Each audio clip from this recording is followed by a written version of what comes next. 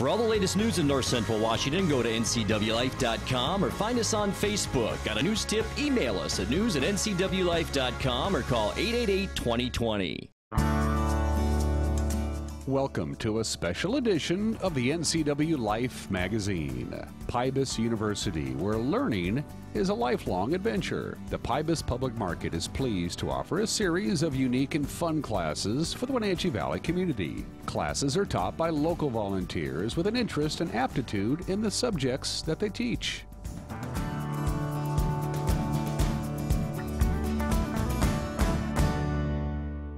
Well, first I thought I'd tell you a little bit about myself. I've been an entomologist for 36 years.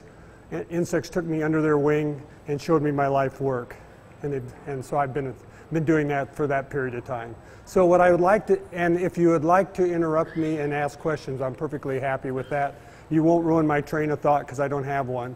So everything will be just fine. So I thought what I'd do first is talk a little bit about honeybees and colony collapse disorder, because I think people are really interested in what's going on with the honeybee populations, and then let you know that honeybees are not native.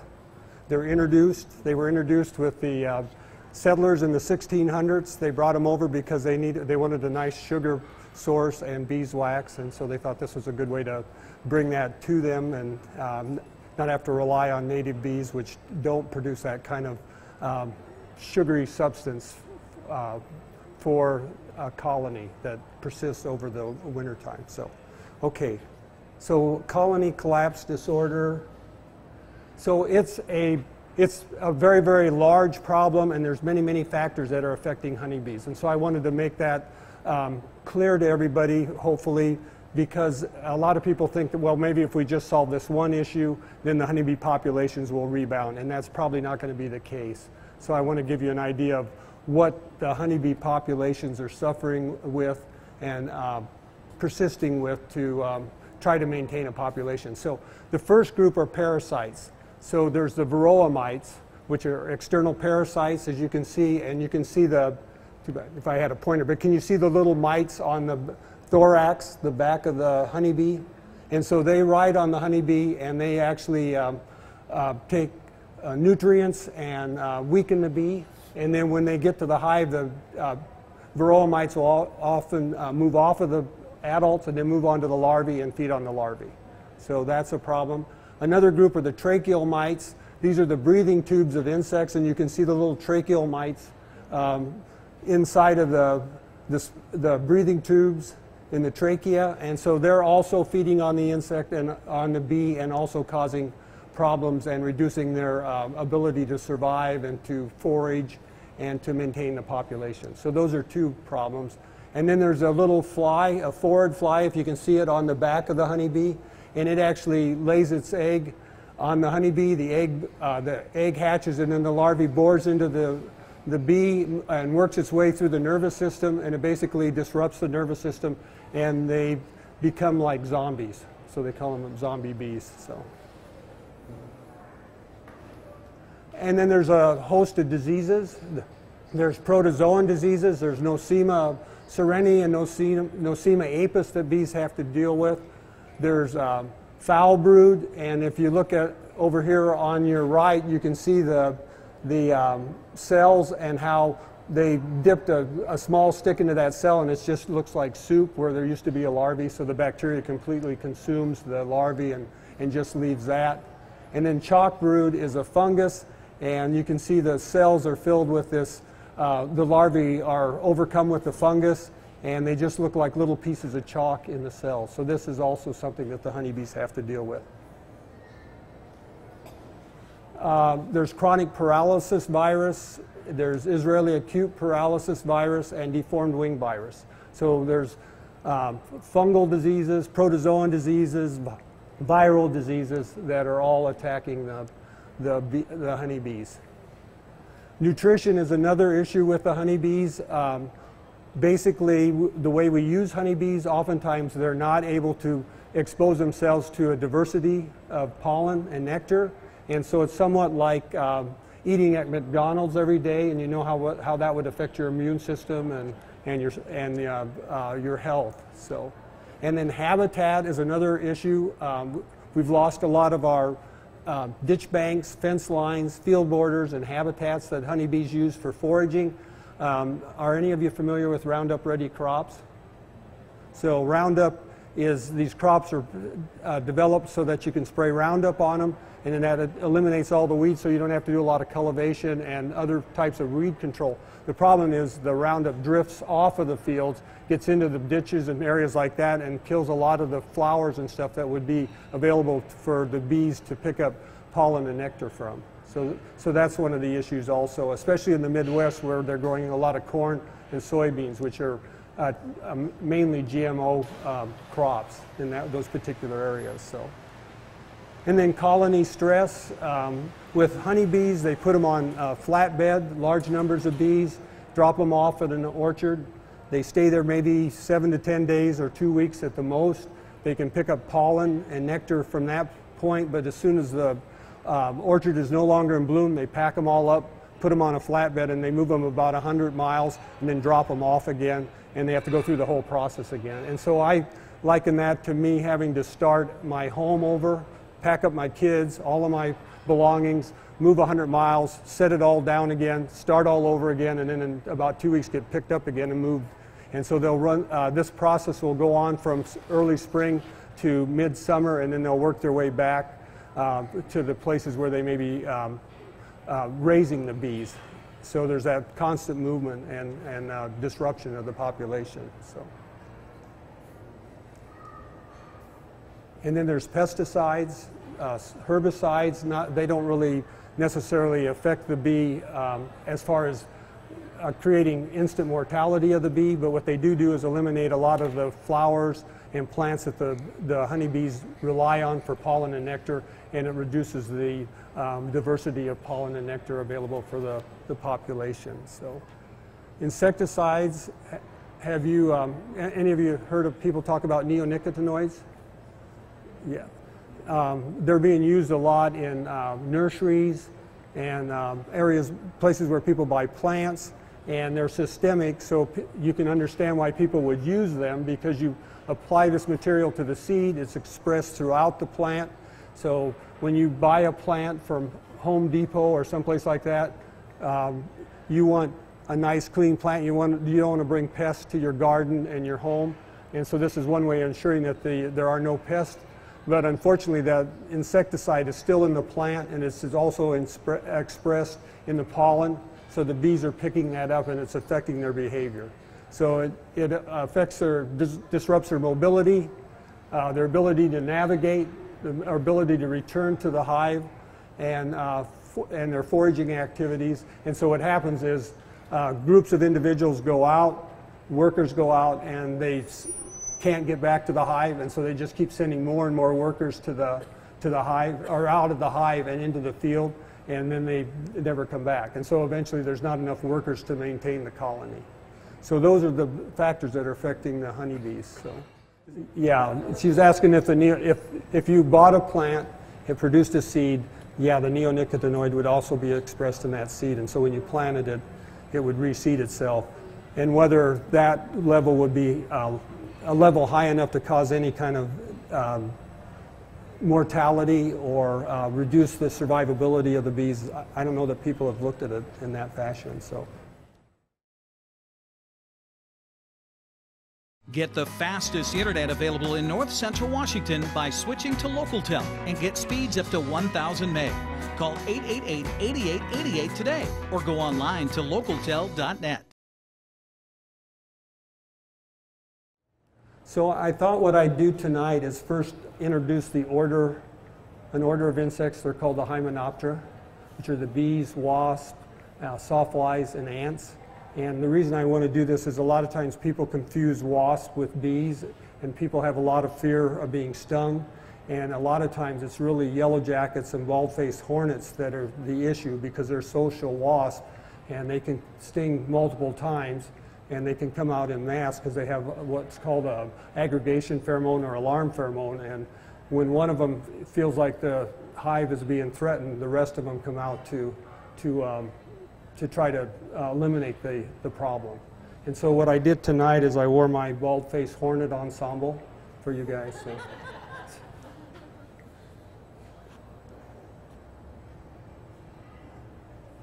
So the Hymenoptera are quite a large group of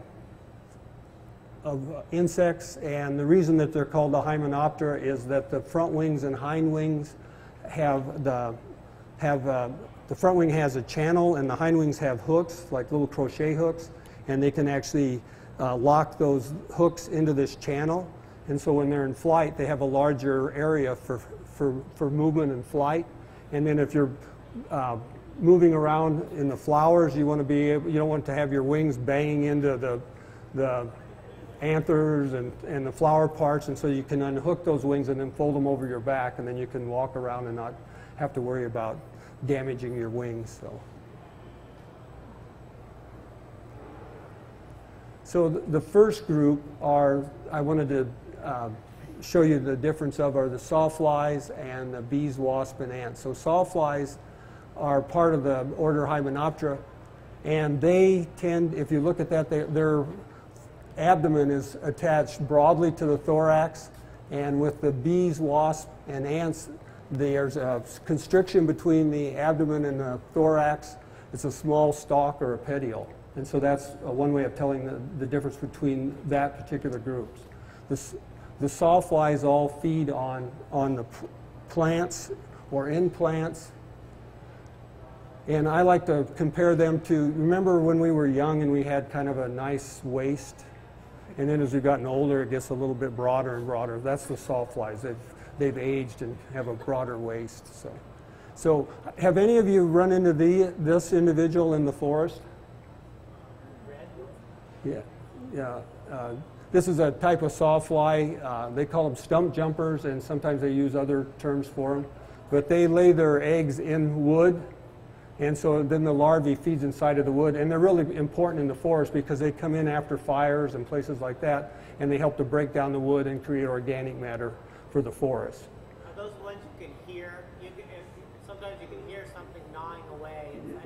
It could very well be that, or maybe a beetle larva that's in the wood also. So this device at the end of their abdomen is called an ovipositor or egg-laying device, and it has not been modified as a stinger, so it can actually sting, but it has a long enough ovipositor that it does tend to scare people when they see them in the forest. And then this is the immature stage, or the larvae, and they look like the caterpillars of butterflies and moths. So they have a large number of pseudo-legs on the abdomen, but they don't have little tiny hooks on them like the moths and butterflies do, and they have more prolegs than the moths and butterflies. But you can see them feeding on the leaf. Most of them are leaf feeders, but there's like the wheat stem sawfly that actually feeds inside of the stem of wheat and causes the stem to weaken and lodge so that you can't harvest the crop. The next group are the parasitic wasp, and these are their egg-laying device here and over here. And again, their ovipositor has not been modified as a stinger.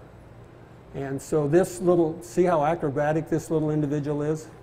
She's actually laying eggs inside of that aphid. And so she'll drive an egg, or she'll drive her ovipositor in the egg. She'll lay an egg inside of there. The egg will hatch, and then the larvae will feed inside of the aphid. And while it's feeding, it'll actually glue the aphid to the plant surface so it doesn't fall off, because that wouldn't be good for the larva. And then see this little tan basketball there?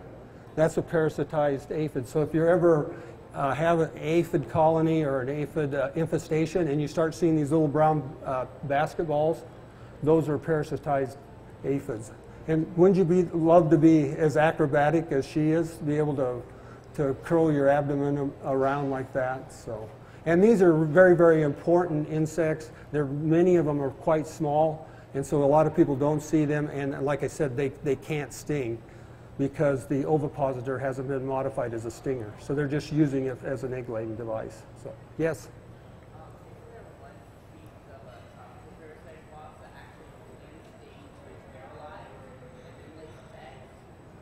Are you talking about orucids?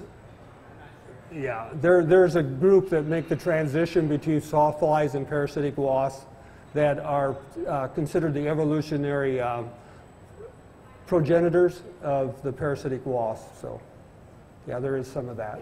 So, Let's see. And so we consider these actually quite beneficial because they generally attack insects that we have deemed pests. So, but like I said, they're small, and a lot of times people overlook these particular individuals. Okay, so this group, the wasps, now have modified their stinger or their ovipositor into a stinger, and so they can inject venom. And the reason they do that is to protect themselves and also to immobilize their prey. Because has anybody tried to eat food when it moves in your mouth? It's not very appetizing. So that you want stuff to be still. And so this is a way of making sure that the food doesn't move around. So you can see here's a little tiny wasp carrying its prey. And so what they use mainly insects and spiders as prey. And they will take an individual, build a nest for their larvae, and then put the individual prey in that nest, and then they'll lay an egg, and then the egg will hatch, and then the larvae will feed on that and develop. So this is called a velvet ant, this one in the middle. It's actually a wasp, although it looks more like an ant, but can you see its stinger? So some people have labeled that as a cattle killer, and it doesn't kill cattle, but I think the sting is so painful that I guess you want to die after you've been stung. But and then here's a little solitary wasp attacking a spider. They're called spider wasps, and they actually will move around, and you can imagine a spider's not real excited about being immobilized with venom, and so it really tries to stay away from that. And so they do this dance between the spider and the wasp eventually has to get back behind the spider and then actually sting it and immobilize it, and then lay its egg on it, and then it hatches and feeds inside of it. And the spider's not actually dead, it's alive, but it can't move, so it's paralyzed. Yeah, yuck, huh? What's that? Does the spider ever, Yeah, they do actually. I've watched them. I've watched this happen on occasion, and the spider, they usually don't kill the wasp, but they at least get away from the wasp. So they'll do this dance, and it'll scare off the wasp, and then it'll run and try to get to its place where it can hide, and where the wasp can't get to it. And so nobody does this on their days off. Just no. Okay. Okay, so there's a solitary wasp and there's a social wasp. And these are probably the ones that most people have a problem with because they do produce a colony. And the difference between these and honeybees are, one, they can sting multiple times. They can be very, very aggressive when they're protecting their colony. And only the queen overwinters. So the colony will build up during the season, and as the season food supply and the season gets cooler, a lot of times they'll come in more competition with humans because their populations are higher and the food source is not as diverse. And so people at picnics and places like that often will come in contact with them and get stung. Has anybody been stung by yellow jackets? Mm-hmm. Yeah, it's very painful, isn't it? Yeah, and they can actually bite and sting, so they can do both. And yes, yeah, that would be a great place for them to build it. Yeah, wasp all over the place, yeah. Yeah, and generally what happens they'll produce males in the fall, and then the males and the females will mate, and those will be the overwintering queens. They'll find a place to hibernate and spend the winter, and then they'll be out in the springtime, and then they'll have to start the colony anew. So she'll go out, forage for her prey, and then she'll lay eggs on the prey, and then the larvae will begin to develop. And then when they hatch, they'll become the workers, and then she'll stay in the colony and produce eggs and increase the size of the colony. So those are the yellow jackets and the bald-faced hornets. And they like to, if they're successful in an area, they'll return, so they'll come back. So oftentimes, I mean, if you are having problems with them, you might want to buy some of those little yellow traps and put them out early in the season. and trap out some of the queens, and then they won't have a chance to develop a larger colony. And they are actually, the solitary wasp and the social wasps, they do some pollination. They just have not developed the structures to collect pollen as effectively as the bees do.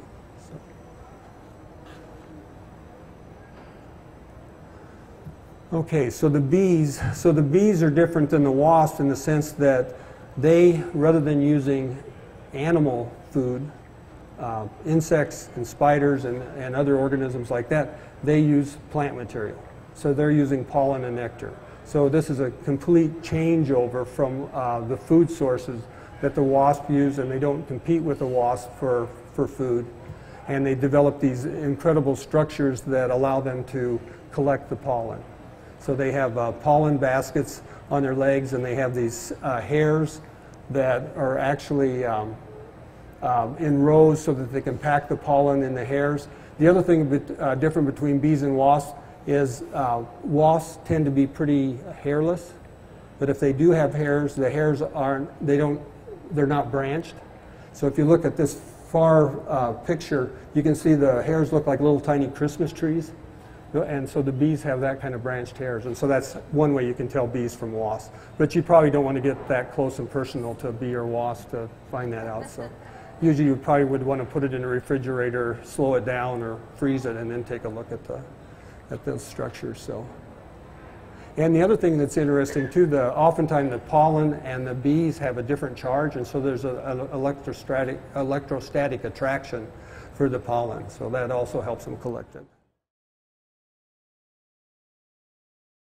Have a fun video you'd like to see featured on NCW Life? Email us at newsphotos@ncwlife.com.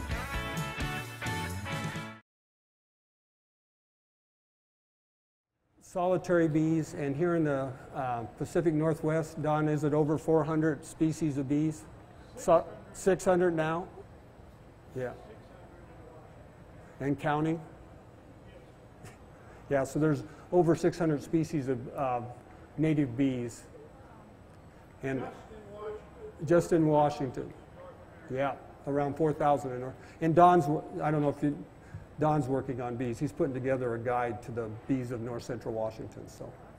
So there's a very knowledgeable individual if you have questions about bees also. So what's that? Thank you, Dr. Oh, you're welcome, Don.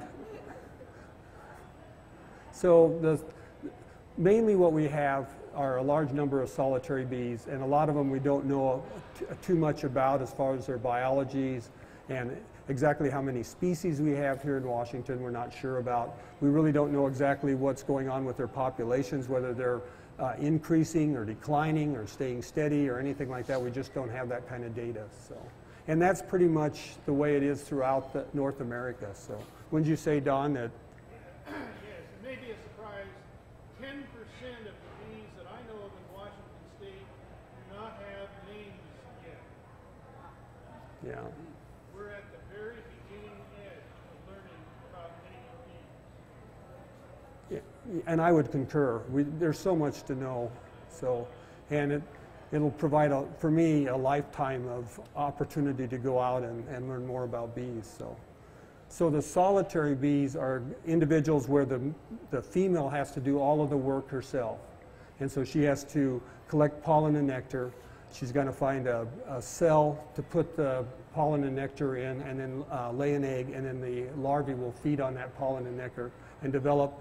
Usually, oftentimes, the larvae is the stage of development that overwinters, and the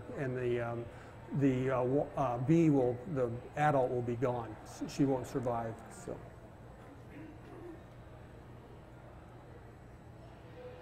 So we're going to have a quiz after this. I'm going to ask you if you can identify these families of bees by these characteristics. So, no, I'm just kidding. So I just wanted to show you what Don and I have to look at to try to identify these bees, just a family. So, and these are the andrenids, and they have 2 subantennal sutures. So I know you can just see those, can't you? They're really difficult to see even on the bees when you have them under a microscope. So, But that's the characteristic we look at for andrenids. So, and they're short-tongued bees, so they actually can only pick up pollen and nectar from a very, very short source flowers, that aren't very long. So, and Don, when you say about 70% of the solitary bees are ground nesters, somewhere in that neighborhood. 80%. Yeah. So there's a large number of them that nest in the soil and need that kind of habitat to be successful in their population development and also the survival of their larvae. These are the coletids, and I like these. We sometimes call them the clown bees because of the markings on the face. And then there's the plaster bees, and they actually produce a cellophane-like material that they line their cells with so that it helps to keep disease and water from getting into the cell and disrupting or destroying the larvae. So they're the first ones to develop cellophane, way before humans did. Insects are way ahead of us as far as that production.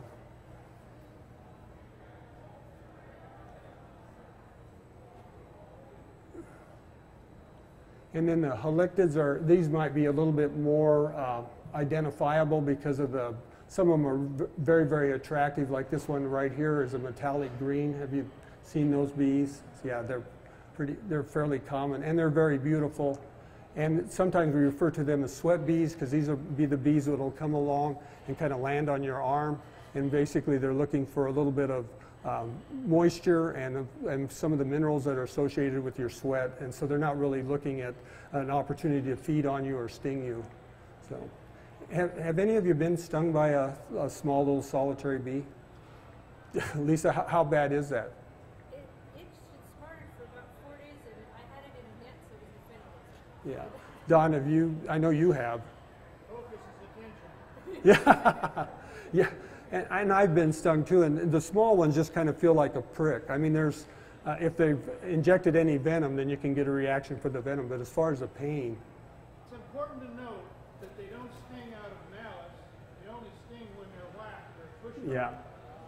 So if you got them on you and you just blow them off, you'll never get hurt. But if you happen to run against them or crush them down, they'll let you know. Yeah, it's true. Yeah. And so I guess what we're trying to get across is these bees are quite beautiful. They're very, very important as pollinators. And as far as the fear factor, it's a very, very low fear factor compared to yellow jackets and bald-faced hornets and that group. And then now we're moving into long-tongued bees, and these are the megachilids, and these are the leaf-cutting and mason bees. And so they actually develop cells above ground, and they use things like hollow stems, and also you can buy these little bee boards where they can actually nest inside of those. And they have a longer tongue. This one's a very, very beautiful one, is osmia over on your left. And then these bees collect their pollen a lot different than many of the other ones. Their pollen basket and hairs are on the underside of their abdomen, and you can see on the right there's one that's got the abdomen packed with pollen. So, and I brought an example of some of these bee boards and also the little cells and stuff if you'd like to look at them. They're little like cardboard cells, and then you have little paper containers that you slip in them. And so you can actually rear these mason bees. And they're beginning to look at these for pollination with colony collapse disorder. People are beginning to say maybe we need to look at a more diverse species of bees for pollination. And these are a group that have potential for pollination. They're much more efficient at pollinating than the honeybees. It takes about 250 bees per acre as compared to several thousand for honeybees. So they're good, and they also forage at cooler temperatures. So. Are these bees social? What's that? Are they social? No, these are still solitary.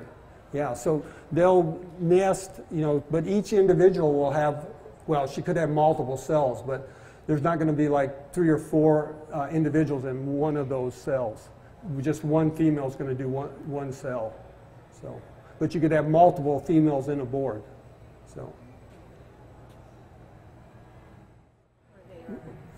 So you're asking about where the bumblebees. Yeah, they're pretty secretive. It can be very difficult to find a nest. I think I've run into one in all the times I've been out. I have one in a cupboard once and some foam. Yeah. Foam patty at my parents' house, but other than that, I've never seen. You can actually, people have actually built these little nests for the bumblebees, and they'll try to capture a queen, and they'll have like felt padding and stuff like that that they can use for kind of nesting material, and they can start a colony. But generally, out in the wild, you'll find them possibly in an old rodent's hole that's abandoned, or under a wood pile. Sometimes they'll be down into those areas, or underneath a rock, or people in a wood pile and down in below the wood pile and down in the soil. Don, I don't run into, I just haven't seen bumblebee nests all that often. Everything you said is exactly true. You're right. You just, and they need habitat, and they'll find it. You know, the main thing I think for individuals, if you want to encourage pollinators, is to maybe take out some lawn and put in some flowers. You know, yeah, no, those will be great, because the bees really need a source of pollen and nectar throughout their life cycle, and honeybees need it for a much longer period of time because they're building up, you know, actually food for the winter so that they can survive. They're not actually making the honey for us. I know that's hard to imagine, but so yes. Evolutionarily speaking, the coleoptera were some of the original. Yeah. Correct? Yes, that's true. And then also, I just a thought, moths, I wonder if they may be more beneficial in the future because of the attractions of light. Maybe they can offset some of the light. Oh, that's an interesting point. I don't know. That's a good, yeah, I don't know what to say on that, but you're absolutely right. Don, did you? Yeah, when you're talking about bumblebees and nests, it's helpful to know that some of the bumblebees will fly as far as 7 miles from the nest and bring home a load of pollen. Honeybees will fly as far as 4 miles from a hive and bring home the pollen. So you may have bumblebees in your yard that live a long ways away. Don brought up a really good point, because the other thing is with these solitary bees, they don't fly very far away. So they have to have a nest pretty close to where they're picking up the pollen and nectar. You know, Don, maybe a quarter mile that'd be a long flight for some of these. Some of the sweat bees, 50 feet or less. Yeah, it's incredible. So trying to provide habitat for them is very, very important, and if they're going to nest in the soil, they're going to have that kind of conditions also. And so a lawn is just not going to provide those kind of conditions, nor is it going to provide the pollen and nectar that these bees need for survival. And so that's one of the things we're trying to encourage, is that if you can, take out a portion of your lawn and put in flowers. If everybody put in flowers, the pollinator populations would be in much better shape. So, yes, Patty. You may be aware Xerxes has just printed a new book. It's 100 plants for pollinators. Well, I haven't seen that yet, Patty. It's new, and it shows native bees, honeybees, moths, butterflies, and something that really helps picture those interesting plants are native to. Yeah. And it's a fairly new book. And Patty brought up a good point. Xerxes Society, if you're really interested in finding out more about bees, that website is phenomenal. It's Xerxes, Xerces, and it's a nonprofit that's, it's developed to promote the survival of invertebrates. And so they're working with like dragonflies, monarch butterflies, and a lot of the bees, so a lot of different insects. So, yes. I'm seeing what I think are leaf cutter bees in my yard because they were cutting leaves. What do they do with the leaves? So they use those to make their cell. I forgot to mention that, where the mason bees use mud, like plaster, you know, and brick mortar, and these guys use the leaves, and then they'll form a nice tube so that they can put their pollen and nectar in there and then lay an egg in there. No, they're using it for their cell. And you may see with your roses, sometimes you'll see a nice kind of circular cutout.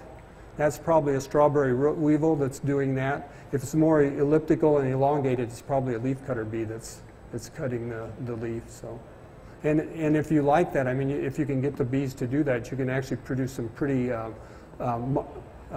beautiful leaves, you know, that they're cut out and everything and marginated. So, yes. You mentioned that there were as many as 600 species of bees in Washington State, many of which haven't been cataloged.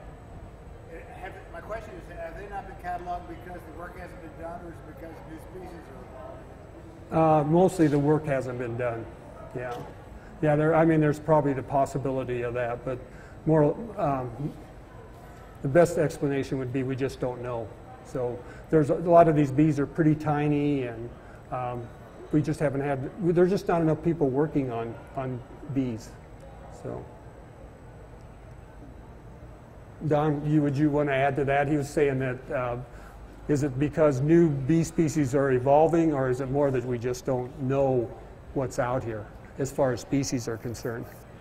Known as the unknown pollinators, I've done more bee collecting than anybody else in the state of Washington. In my first summer, I discovered a new bee. I'll probably discover more before I'm through. We just haven't looked. Look at the back of your hand. Come on, look at the back of your hand. Look at the back of your little fingernail. Parallel sides of your little fingernail are about 10 millimeters apart. Half of the bees in Washington, when they got their wings out as wide as they can reach, can't reach across your little fingernail. You've been looking at them all your life and not realizing you're looking at native bees. We're just beginning to start asking who's out there and differentiate. And that's why I brought my collection, so you could get an idea of the various sizes of bees. And then Don has a flyer there that shows the smallest to the largest bee in Washington, and that would be real helpful. On that flyer there on life size, that's probably helpful in understanding this question, why don't we know who's out there? We don't have names on them. Change the name of the bees have got no names. These are all life-size bees. Yeah, I think a lot of us think that bees are just honeybees and bumblebees, and that's about it. But there's all of these other bees out here that are much smaller than them, and they don't have the population like bumblebees and honeybees do. So we don't come in. We're not aware of them, like Don's saying, and we don't come in as great a contact with them as we do with the social bees. So yes. I can only answer one. No, just kidding. Is our environment and climate here in the valley conducive to having honeybee colonies and being able to have them winter over? And then my second question would be, as you mentioned, they're non-native, but they've been here for hundreds of years at this point. Do we know what kind of impact the honeybees have had on the environment that they were introduced to? Yeah, that's two good questions. One is that this is a great place for honeybees because of the wildflowers and the shrub steppe and the variation in habitat that we have even around in this valley is pretty phenomenal. So this is really a great place not only for honeybees, but also it's a good place for a diversity of native bees. And then your other question was, how is that impact? That's a really good question, and we know that they're competing for pollen and nectar with the native bees, and exactly what impact they're having on the native bee populations, I don't think we really have a good handle on that. And then the next group are the social bees, which are the honey and bumblebees. And the reason they're considered social is they have a distinct caste system. So you have the workers, you have the queens, and then you have the males, which are the drones. And the drones really aren't all that important to the hive, other than they're sperm donors. And so once they donate their sperm, they get kicked out of the hive and they die. So if you don't contribute, you don't last in the hive, and so the males aren't treated very, very well.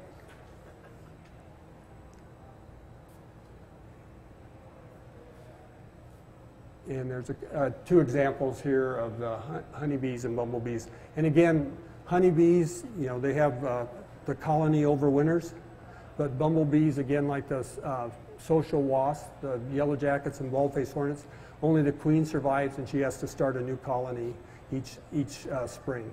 So I like to encourage people to be very, very careful with the first bumblebees you see, because most likely those are queens, and you'd like to have them have the opportunity to establish a colony because they're such important pollinators. So.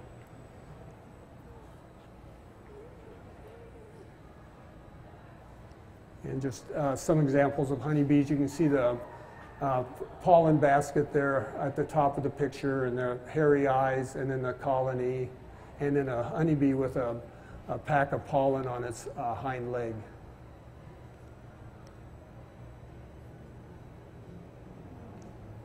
And there's approximately 40 species of bumblebees in North America, and one of them has just been added to the endangered species list, the rusty-patched bumblebee, Bombus affinis. So that's something new as far as bees are concerned, that they have made the Endangered Species Act. And the problem that they're finding, that this rusty patch bumblebee was found pretty much throughout about 28 states, and right now they're only finding it in about 13 states and at very, very low numbers. So they're concerned that it may be going extinct. That's in North America, are you asking? Yeah, here in the United States. So there are people out doing citizen science where they're trying to find out how well distributed this particular bumblebee is. So one of the concerns with bumblebees are that they are very, very good at pollinating tomatoes in greenhouses. And so they've used them as buzz pollinators. So they vibrate their wings at about the same frequency as high C, and it blows the pollen off of the flowers, and then it lands on the anthers and pollinates the tomatoes. But what happened is some of the bees that they were using picked up a disease in the greenhouse, and they're concerned that those bees have left those greenhouses and may be spreading some of that disease into the population. So nobody knows exactly what's going on with that, but people are aware of that could be a problem. So. And then I just wanted to mention there's other orders of insects that are pollinators too, and a lot of times we may not think of them as such, but there's several flies that pollinate, and even beetles and moths and butterflies, and even thrips can be a pollinator. They're not as efficient as bees, but they're still out there helping to move pollen around and fertilize it. So that's my talk on reproductive sex and the individual that moves sex in nature.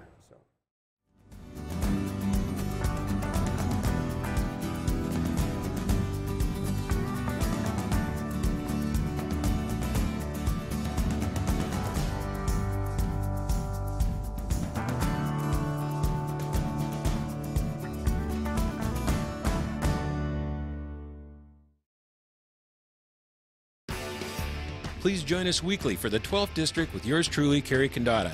Check your channel guide for times or go to ncwlife.com for details.